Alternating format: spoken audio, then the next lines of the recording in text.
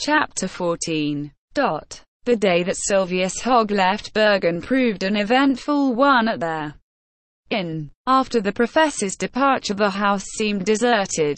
It almost seemed as if the kind friend of the young Hansens had taken away with him the life of the family, and left only a charnel house behind him. During the 2 days that followed, no guests presented themselves at the inn. Joel had no occasion to absent himself, consequently, but could remain with Hulda, whom he was very unwilling to leave alone. Dame Hansen seemed to become more and more a prey to secret anxiety. She seemed to feel no interest in anything connected with her children, not even in the loss of their Viking. She lived a life apart, remaining shut up in her own room, and appearing only at meal time. When she did address a word to Hulda or Joel, it was only to reproach them directly or indirectly on the subject of their lottery ticket, which neither of them felt willing to dispose of at any price. Offers for the ticket continued to pour in from every corner of the globe. A positive mania seemed to have seized certain brains. Such a ticket must certainly be predestined to win the prize of 100,000 marks. There could be no doubt of it.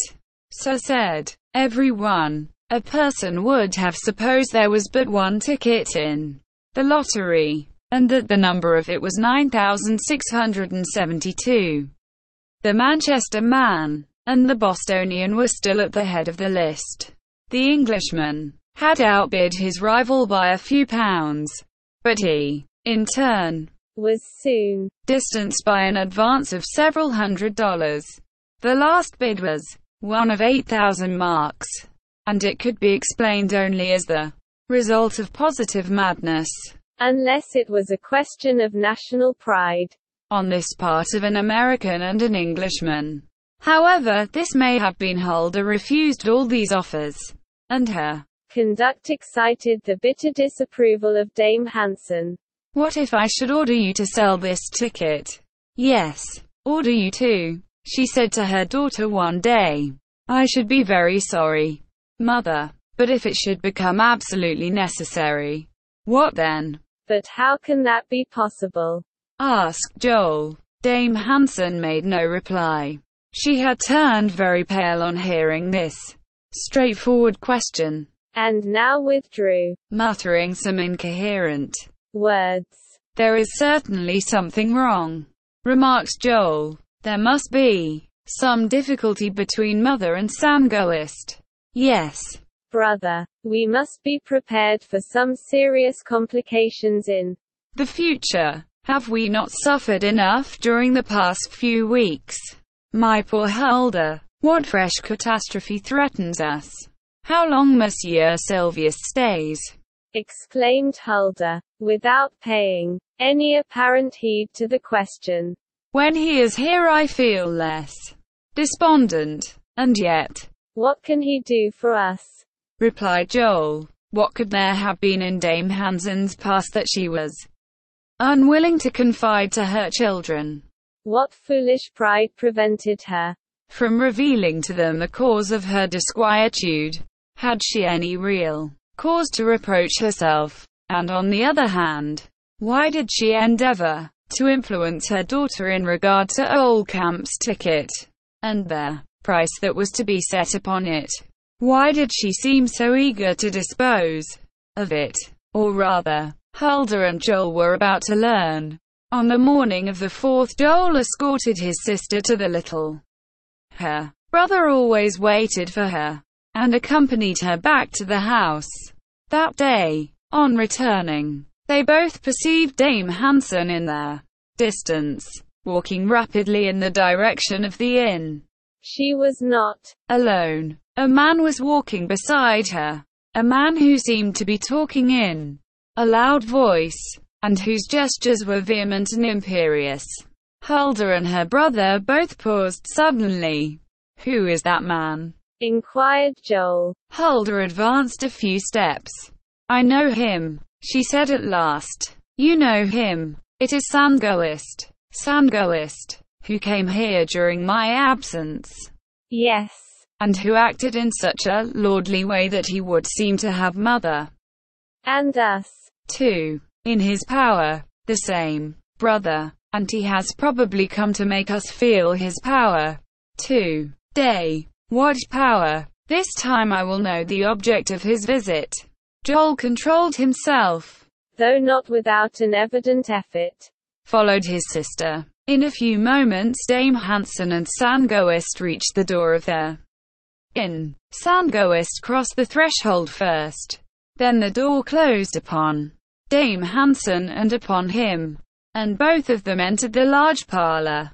As Joel and Huldah approached the house, the threatening voice of Sangoist became distinctly audible. They paused and listened. Dame Hanson was speaking now, but in entreating tones. "Let us go in," remarked Joel. Huldah entered with a heavy heart. Joel was trembling with suppressed anger and impatience. Sangoist sat enthroned in the big arm chair. He did not even take their trouble to rise on the entrance of the brother and sister. He merely turned his head and stared at them over his spectacles. Ah. "Here is the charming Huldah, if I'm not mistaken," he exclaimed in Dame Hanson was standing in front of the man in an humble, almost cringing attitude, but she instantly straightened herself up, and seemed greatly annoyed at the sight of her children. "And this is her brother, I suppose," added Sangoist. Yes. "Her brother," retorted Joel. Then, advancing until within a few steps of the arm chair, he asked brusquely. Sangoist gave him a withering look. Then, In a harsh voice, and, without rising, "You will soon learn, young man. You happen in just at the right time. I was anxious to see you, and if your sister is a sensible girl, we shall soon come to an understanding. But sit down, and you, too, young woman, had better do the same." Sangoist seemed to be doing the honors of his own house. And Joel instantly noted the fact. "Ah, ha, you are displeased. What a touchy young man you seem to be." "I am not particularly touchy that I know of, but I don't feel inclined to accept civilities from those who have no right to offer them." "Joel," cried Dame Hanson. "Brother, brother," exclaimed Huldah, with an imploring look. Joel made a violent effort to control himself, and to prevent himself from yielding to his desire to throw this coarse wretch out of their window. He retired to a corner of the room. "Can I speak now?" inquired Sangoist. An affirmative sign from Dame Hanson was all the answer he obtained, but it seemed to be sufficient. "What I have to say is this," he began, "and I would like all three of you to listen attentively, for I don't fancy being obliged to repeat my words." That he spoke like a person who had an indisputable right to his own way was only too evident to each and every member of the party. "I have learned through the newspapers," he continued, "of the misfortune which has befallen a certain old camp, a young seaman of Bergen, and of a lottery ticket that he bequeathed to his betrothed, Huldah Hanson, just as his ship, the Viking, was going down. I have also learned that the public at large feels convinced that this will prove the fortunate ticket by reason of the peculiar circumstances under which it was found. I have also learned that some very liberal offers for the purchase of this ticket have been received by Huldah Hanson." He was silent for a moment. Then, "Is this true?" he added. He was obliged to wait some time for an answer to this question. "Yes, it is true," replied Joel, at last. "And what of it, if you please? These offers are, in my opinion, the result of a most absurd and senseless superstition. But for all that, they will continue to be made, and to increase in amount, as the day appointed for the drawing approaches. Now, I am a businessman myself. This little speculation myself. So I left Drammen yesterday to come to Dal to arrange for the transfer of this ticket, and to beg Dame Hansen to give me the preference over all other would-be purchases.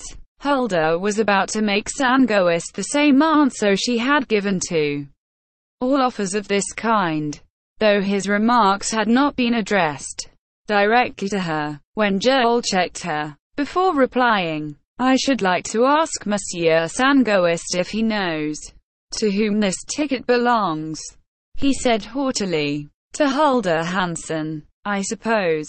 Very well. Then it is to Hulda Hansen that this application should be addressed. My son, hastily interposed Dame Hansen. Let me finish, mother, continued Joel. Originally to our cousin, Olkamp, and had not Olkamp a perfect right to bequeath it to his betrothed? Unquestionably, replied Sandgoist. Then it is to Hulda Hansen that you must apply, if you wish to purchase it. So be it. Master formality, retorted Sandgoist. I now ask Hulda to sell me this ticket number 9672 that Olkamp bequeathed to her. Monsieur Sandgoist. The young girl answered in firm but quiet tones. I have received a great many offers for this ticket, but they have been made in vain. I shall say to you exactly what I have said to others. If my betrothed sent me this ticket with his last farewell upon it, it was because he wished me to keep it. So I will not part with it at any price. Having said this, Hulda turned as if to leave the room.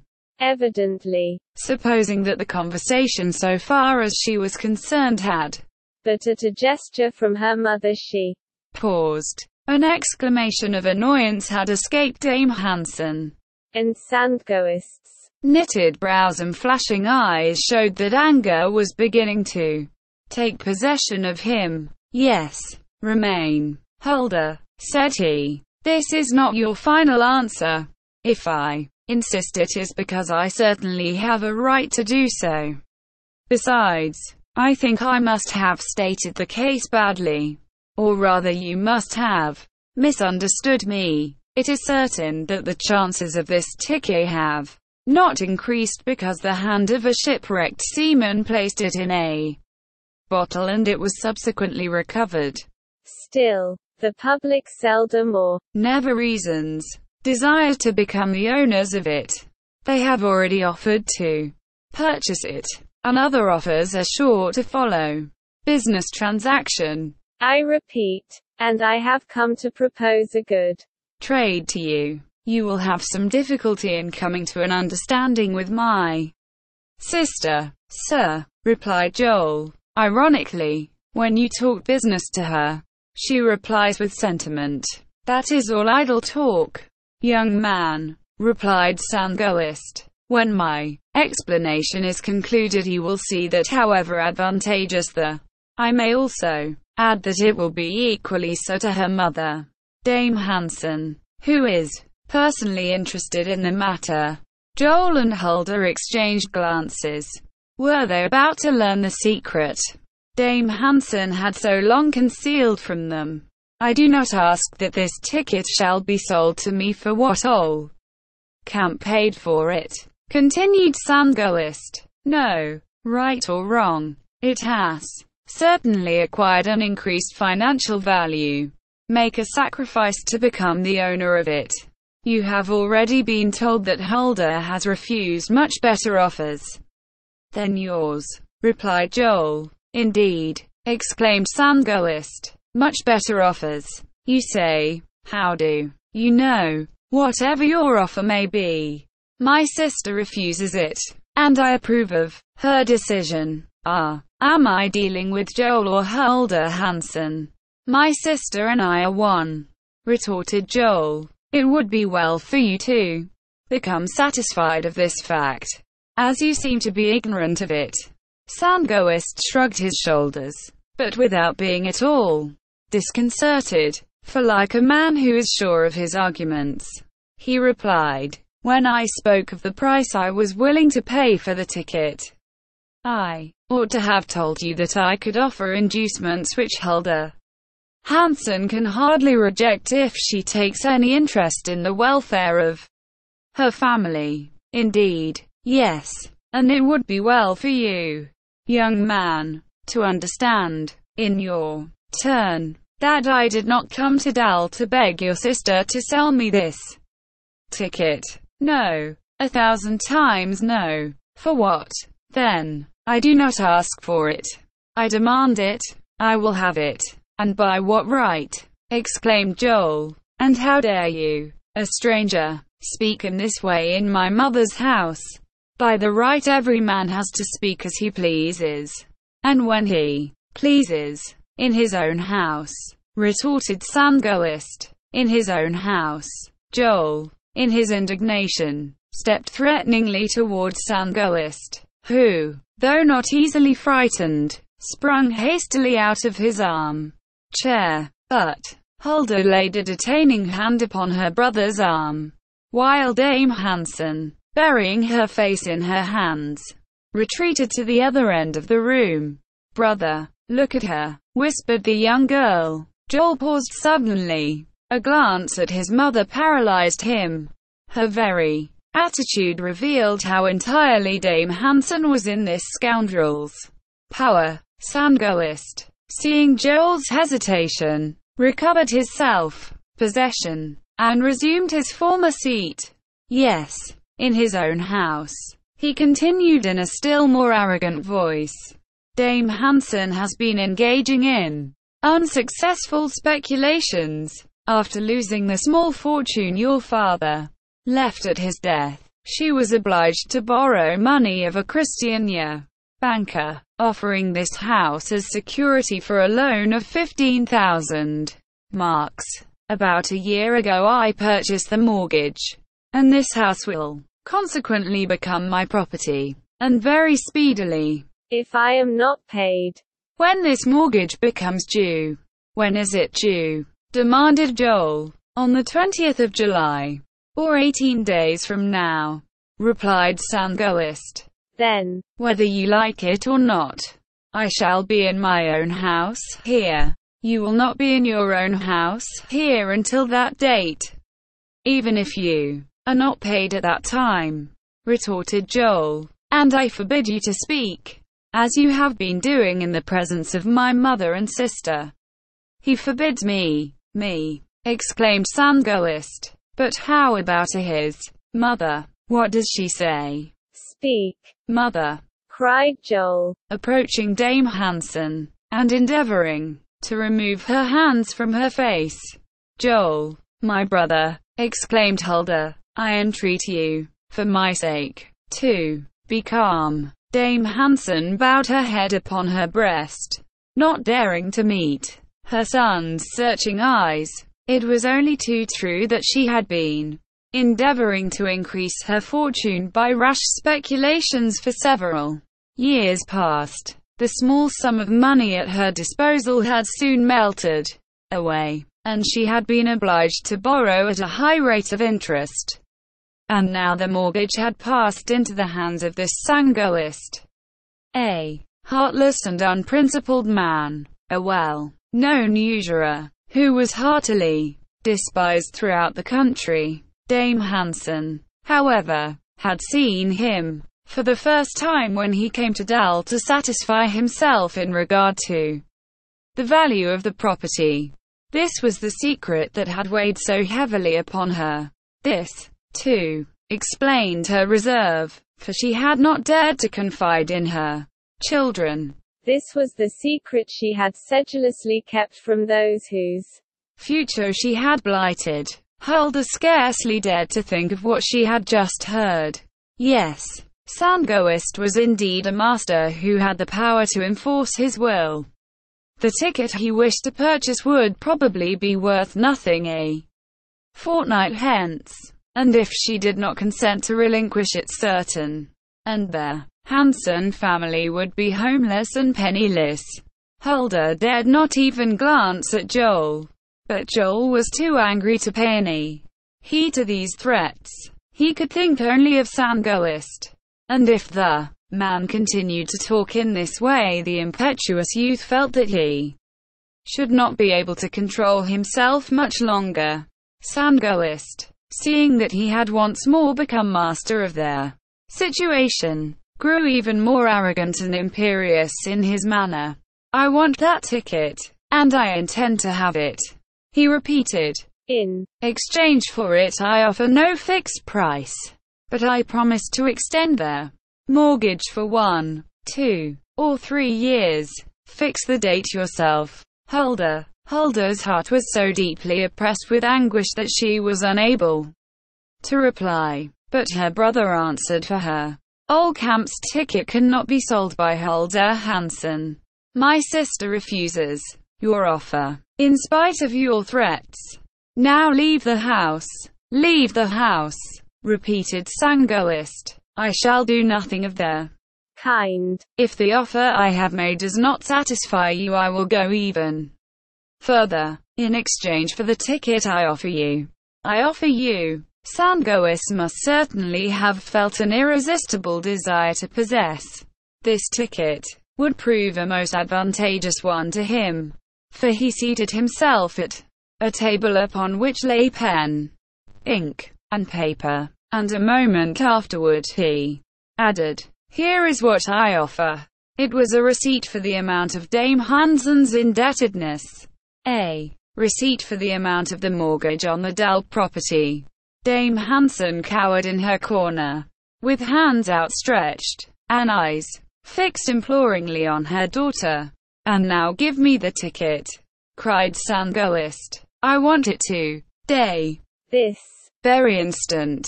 I will not leave Dahl without it." As he spoke, he stepped hastily toward the poor girl as if with the intention of searching her pockets and wresting the ticket from her. This was more than Joel could endure, especially when he heard Hulda's startled cry of, "Brother! Brother! Get out of here!" He shouted, roughly, and seeing that Sangoist showed no intention of obeying, the young man was about to spring upon him, when Hulda hastily interposed. "Here is the ticket, mother," she cried. Dame Hansen seized it, and as she exchanged it for Sangoist's receipt, almost fainting into an arm-chair, "Hulda, oh, what have you done?" cried Joel. "What has she done?" replied Dame Hansen. "Yes, I am guilty. For my children's sake I wish to increase the property left by their father. But Hulda has saved us all. That is what she has done. Thank you, Hulda. Thank you." Sangoist still lingered. Joel perceived the fact. "You are here still," he continued, roughly, and springing upon Sangoist, he seized him by the shoulders and hustled him out of doors. In spite of his protests and resistance,